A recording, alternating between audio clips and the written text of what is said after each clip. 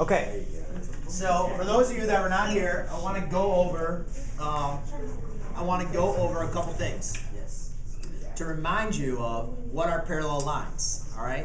So now when we're not making our drawing and we're thinking about what is the main important thing for us to remember about parallel lines. Okay, ready? They're the same. Yes. Ready? Okay. Yes. They're the same what? What do they have the same of? Slope. Slope. Very good. So therefore, when I'm looking at parallel lines, I know that parallel lines have the same slope. Okay. So what this question is asking is, they say, if I'm given one equation, find a line that is parallel to it. So therefore, the first thing we need to know is, what is the equation of a line that we're going to write? And this is what we call the slope-intercept form of line. So any times I ask for you to not write on a bottle, but I ask for you to write what is the equation of a line, you're going to want to write down this slope-intercept form. All right? And why this will help you out is because then you will know that M is your slope and B is your y-intercept. So this helps you determine what M and B are. Now, a lot of you might say, well, what are X and Y? Well, X represents any X point, X coordinate of a point on the line, and Y represents any X coordinate of a point of any other point on the line. So these X and Y's represent a point on the line. So if I was going to look at this equation and I say, well, what is it I know and what is it I don't know, right? So first of all, do I know what the slope is? And essentially, for a new problem, you do not know what the well, you do know what the slope is because it's parallel, right? So they have to have the same slope. So negative 1/3 x. Actually, let's just write that.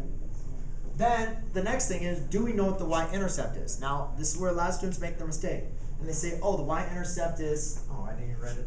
Question one was. What's your problem? Say y-intercept is 6. That's supposed to be a 6. Okay. So a lot of students say, well, the y-intercept is 6. Well, you're right. The y-intercept for this equation is 6. But remember, we're trying to find a new line, right? A parallel line. Parallel lines don't have the same y-intercept. So therefore, we do not know what the y-intercept is. So I'm going to put plus b. Now, you might say, well, what can we plug in for x and y? Remember, x and y represent coordinate points on that line. Well, it says, the problem says, I want to find a parallel line, that means it has the same slope, that goes through this point. That means you can write in these coordinate points for your x and your y. So now I have my y, my x, and my slope, but I still don't know what the y-intercept is. So now I can simplify this. So therefore I have negative 6 equals a positive 1/3 plus b. Then, to find what my answer of b is, I have to subtract 1/3.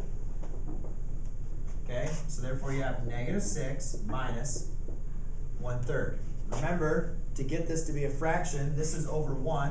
I have to multiply by 3 over 3, so it would be a negative 18 over 3 minus 1/3 equals a negative 19/3. All right? FYI, for your quiz, you're not going to have a fraction like this. You just need to make sure you know how to subtract and get your b. So once you solve for b, my final equation now is y equals my same slope, but I do not have the same y-intercept. Instead of 6, it's negative 19 over 3.